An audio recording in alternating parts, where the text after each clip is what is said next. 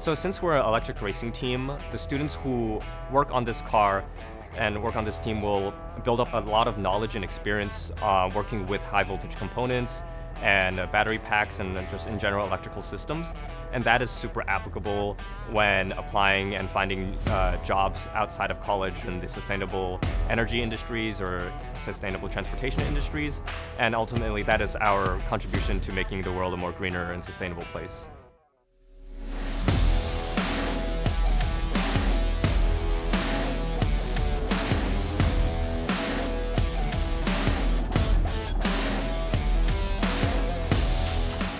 Penn Electric Racing has been around since 2013, and so we were one of the first Formula SAE teams in the country on the electric side.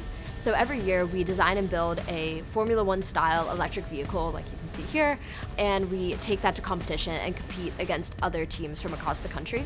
Other teams tend to buy pre-built modules or pre-built battery management systems just to simplify costs and to simplify manufacturing.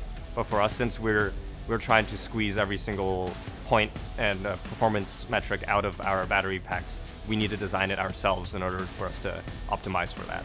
Last year we were focused on getting Rev 7 to even run. This year we were focused on validation and making sure that all of our circuits are optimized to be the best they can be.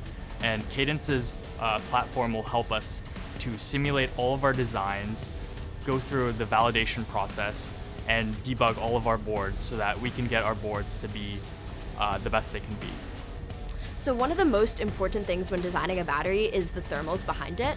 That's really the limiting factor, because as you get higher heats, you also get more resistance, and that just makes your whole system less efficient and also more dangerous. So keeping your battery cool is extremely important for most effective operation and also for safety. This year at the design event at competition, we actually got full score in battery pack design, the battery pack design section, which is something that we had never done before in our team history. Celsius allows us to look at the chips on our PCBs in our battery pack and see how hot they're getting over an endurance run, and then make appropriate changes to ensure that our electronic components are getting adequate cooling.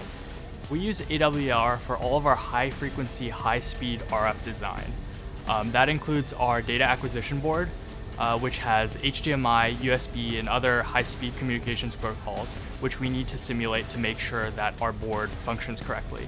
Without AWR, we'd have to go back into the lab, order a PCB, wait weeks for it to arrive, solder it, and then test whether a small part of the circuit works without knowing whether or not it's going to work. And it would be a lot more trial and error. But with AWR, we are able to reliably know that our circuit will work before we even test it. Currently, we're designing our newest race car, Rev 8, that we're going to take to competition and compete with in June. As we work to get there, we're going to continue to use Celsius to do even more thermal simulations for our battery pack, dealing both with the PCBs as well as with the cells.